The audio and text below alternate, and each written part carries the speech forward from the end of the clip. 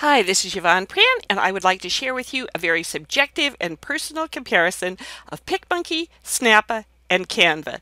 These are all online image editing and creation programs. Now, before I get into showing you the details of them, let me just remind you that Effective Church Communications, which is basically me, Yvonne Pran, that I do not take any outside advertising. I'll tell you about some of the stuff that I have, nor do I participate in any affiliate programs. That's where if I tell you to get something and you do, that I get paid for it. I just don't feel that that's right to do. I feel that it really kind of muddies the waters. So I just wanted you to know that, so that you understand that everything that I tell you about, everything I tell you about the programs, that it is what I totally, honestly, and personally feel is what is useful for church communicators and what I think will help you. Like I said, this is a very subjective and personal comparison. I'm doing it because one of the people who goes to the Effective Church Com website sent me an email and said, well, what do you think when I did I'd actually done a Snappa tutorial, and she says, how does it compare to Canva and PicMonkey? And I said, that is a great question, but it's something that would be very hard to answer just verbally. I felt like I needed to show her what I was talking about, and so that's why I'm doing this video. Now, don't worry about taking down the details of pricing or how to get to the different sites, etc. I will have all of those below the video on the Effective Church Communications website, effectivechurchcom.com, and you'll be able to link to all of the different ones. But right now, let's just jump to the programs and let me show you some of the highlights of what I think makes the different programs different. Again, this is not a completely detailed whatever thing, but I think it'll be helpful. Now, here we are in PicMonkey. You'll notice over here is this little sign that says beta. They are putting together a new version of it. I hope they don't mess it up, but if for some reason you would get thrown into the beta version, you can just click that little downward arrow and it will take you back to the original one. I didn't go through the sign up because many of you are already on this, or you can just go to PicMonkey and sign up. You can sign up for a free trial. I don't feel like nowadays people need me to go through all that. But anyway, here we are at PicMonkey.com, and I'm going to actually click what's called edit. Now, this is what you do when you want to modify an image. Then this all pops up, and I'm going to get something off my computer. This takes me to my file of images, and I got this Christmas image from one of the free online image areas, and I picked this because I want to show you a number of the different things that you can do with PicMonkey. And you can't do this, what I'm going to show you, you can't do it with the other programs. So the biggest deal is you can of course do your basic edits where you can crop it, or you can rotate it, things like that. But here's where it gets very interesting. You click this little magic wand here, it's called Effects, and this is where you can greatly change things. It just has different, I don't know where they get the names, but you just have different things like this. See how it just does whatever, it just makes it darker. I can cancel it. We can, if you want just darker edges, makes the edges darker. It doesn't do a whole lot on that one. Where it gets kind of interesting is when you do some of these things like say the super black and white. It makes stuff really, really bright, and you can tone it down. But you might for some reason want something like that. I'm just going to cancel it. You might want the sepia tones. I'm going to cancel that. And then you can do some very interesting things.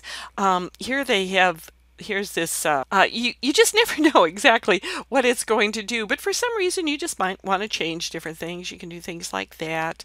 Lomo, let's see what that does. I just made it red looking. I don't know why they call it Lomo, but whatever.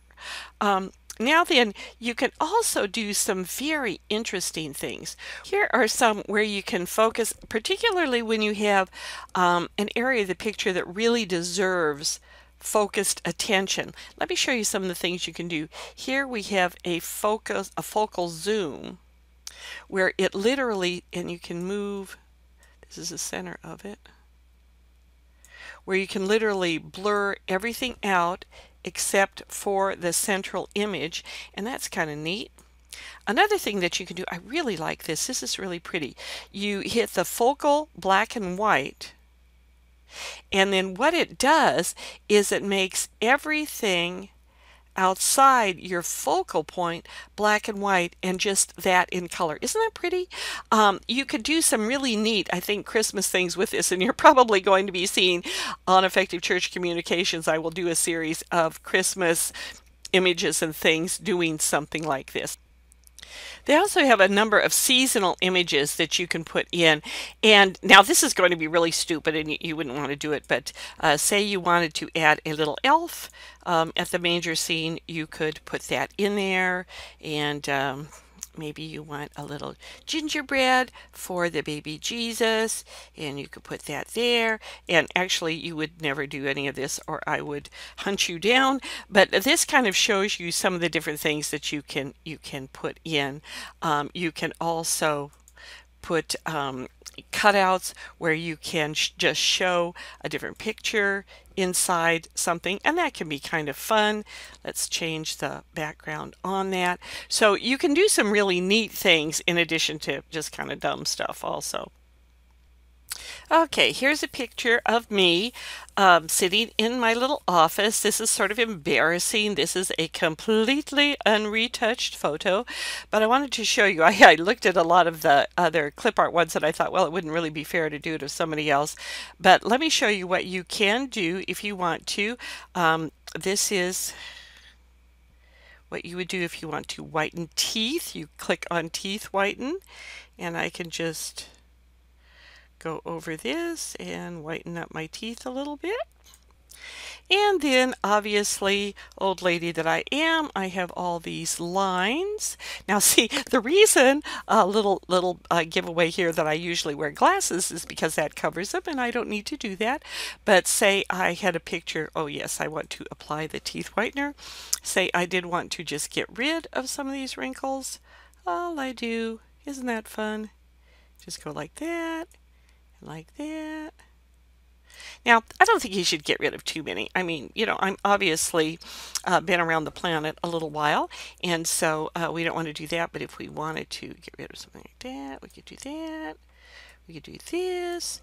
And then the airbrush, it's really kind of fun. Yes, we want to apply the Wrinkle Remover. You can just, it just lightly sort of softens things. And just that gets rid of whatever, and I think I look weird, but actually I like myself not being airbrushed. But you can do that if you want to do those kinds of things, and you can add more mascara or eyeliner or eyebrow pencil, and I think that's just fine. If you had red eye, you could remove that. You can make yourself look a little thinner. Well, let's just, what would that look like if I did that? Weight loss, apply. I didn't see anything happen. Oh well, you know, I could do highlights on my hair, but it wouldn't really matter that much because my hair is naturally just totally white. But as you can see, you know, there's just a number of different things that you could do also with PicMonkey just on image editing. Now, the other programs that I'm going to show you don't have that. So just in summary, PicMonkey, you can do all kinds of image manipulation with it. That's what it's really good at. Now let's go over to canva.com, and I just opened up my account and I've just got all kinds of stuff because I'm always playing around with it. And let me just though show you something on this. With Canva, they have a lot of different designs. Now where Canva's strong point is as you can see, they not only have different social media posts and things like that, but they have magazine covers and a resume, and they also have presentations. They are really good at, you might say, more complex print layouts, and they have absolutely fantastic templates. Let me show you, for example, the business card one. You can see all of these different templates here on the business cards, and I think there's a lot of just really, really nice ones. Now here is one I was kind of playing around with a little bit earlier, Good Earth, and you can see it's a free template, and I'm going to click on it, and it has two layouts. Almost all of the business cards, they have a front side and they also have a back side. And the reason I selected this one is that it's already got a typeface that I really like, that I think is very, very nice. And Gail Hilgas, who writes for the website, she gave me a sample of something that I'm going to be having an article on, but where it was a card that they left behind at restaurants and places like that to say that we are praying for you. And so all you have to do is just highlight over the text and type in what you want. And here, this is a little bit big. Then you go up here and you can shrink it down. And one of the things that's really nice also is on the spacing. Say I want to bring it a little bit closer together, I can just do that. Now here, of course, it says wellness spa, and we don't want to say that. Maybe we'd say something like, your friends from such and such a church. Now maybe I want something different as the image, and here with Canva, you can simply get rid of one image. On the searching, let's say we type in something like flowers, and I would like illustrations. And you can see some of these different things. That's kind of pretty. Let's just see what that might look like. And you see, you pretty quickly and easily, you have really a nice little card. We're praying for you. You could have it be a colored background if you wanted. Let's just click on that. And we don't want any of the real shapes. Let's just see something like maybe this green. And here you've got that. Maybe we want to then change the text to a different color. We're praying for you, your friends from whatever church. And you can see just with a few little clicks, you can create some really neat things because we started out with a basic template. And this is what Canva is really good for. A lot of their things, I think, do work better in print than they do on, well, they work out fine online, but some of the more complex things that you can do with it are just really great, and they're very easy to do with Canva. One of the other things that Canva has is you can actually order print. Say you like this card and you just want to get something done, you want it quick, you want it easy.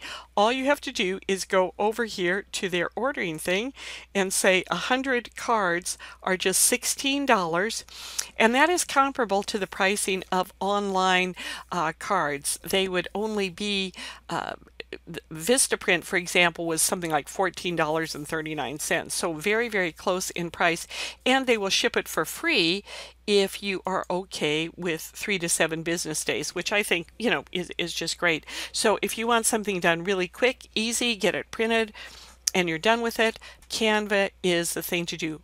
Now, what Canva does not do is you couldn't really modify any of these images. We could put maybe a picture of something in a card, but you'd be stuck with the picture looking just like what that picture is. Canva, you can move things around, you can add things, you can change colors, but you can't really do any image manipulation of what you see on the screen. And then finally there's Snappa, and Snappa is my favorite, and I think even more so after going through all the stuff on these other ones, because Snappa is just so easy. If I want to make a graphic for something, all I have to do, and if you've watched the Snappa tutorial, you've seen that, is I just go onto snappa.com, I sign in, I want to make a graphic. Let me just pick this Instagram post, and I can either use one of their pre-designed templates, or I can click on making my own. All I have to do, click on a background. Let's just say, okay, what do we want? Let's do something for Christmas. And there are thousands of images. I think they have like 600,000 or something like that. And the thing that I really like about it is they're all free. That's one thing, like I said, that really bugged me with Canva is some of them are free, some of them aren't. Some of the templates are free, some aren't. But with this, everything is free. Snappa has a lot of images like this where they have it where it's offset and very easy for you to put your own text in there. So something like this, if you wanted to make a really super quick online graphic, say for a gift exchange coming up, you just plop that in there, hit text, and let's just do subhead just for whatever, and all you have to do is do that, and you just click on it. And obviously I think we would want something a little bit more interesting for a for the typeface. Now see, with PicMonkey, they have just many of them, and they are organized by the type of typeface they are. This one, they just alphabetize them, which is in some ways kind of a really dumb way to do it, but whatever. Okay, let's just use Princess Sophia. Now, something like this, let's just go ahead and change the spacing. And a fancy type like this, we might want to make the lines a little further apart, and maybe even space them out a little bit more.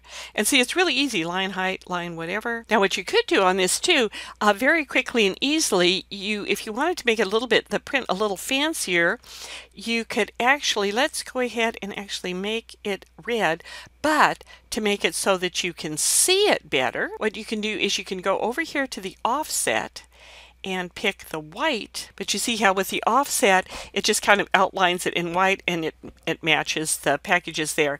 And with Snappa you can do things so quickly, so easily.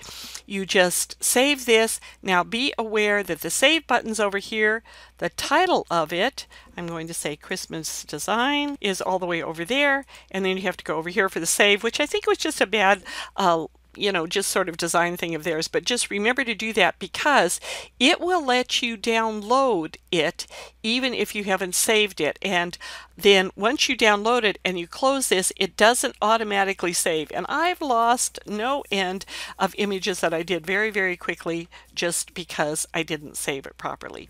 So Snappa to me it's the best thing for just quick and easy social media and online images. All of the images you see on the Effective Church Communications website now are all made with Snappa. This is all I use right now, but it won't let you do any image manipulation. You can't do all those kind of fancy things. But if you just want something where you want an image, you want it quickly, this is the one to get. So the bottom line of this totally subjective overview is I like and I use all of the programs. There's no way that any one of them overall is really better than any other. It simply depends on what you want to do. PicMonkey does stand alone in that you can do wonderful, complex image manipulation very easily with it, and you can just do all kinds of fun things and change how pictures look and change the color and put spotlights and make them black and white, do all those kind of things. You can't do that with any of the other programs. With them you can't do any of the image manipulation. You can move things around, but you can't change the image. So PicMonkey is really fantastic in that way. Also, if you do want to do any photo editing of people, it will do that. Snappa is the easiest. It's my go-to program for quick online and social media graphics. I love it for that. It's fantastic for that. And it's probably what I use the most. Then Canva is great for the print templates that it has. I do a lot of my book covers and things like that with Canva. And I'm thinking about ordering some of their online cards. That does kind of interest me how they do that, and I'll let you know how it goes. Now for the rest of the information and all of the pricing and just a summary of what I've said is at www.effectivechurchcom.com, and also there will be more materials coming actually on all these programs on the churchcomtraining.com site. Forgive me for that. So anyway, I hope that helped a little bit enable you to see the differences of the different programs. And now may the Lord bless you and keep you strong and encouraged as you serve Him today in church communications.